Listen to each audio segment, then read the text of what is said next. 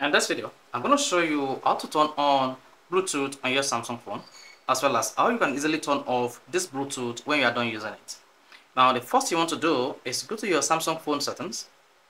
On the settings page, you need to scroll down and click on connections. Under connections, there are various information here, then locate Bluetooth. Now, toggle off this button to turn on your Bluetooth on your Samsung phone.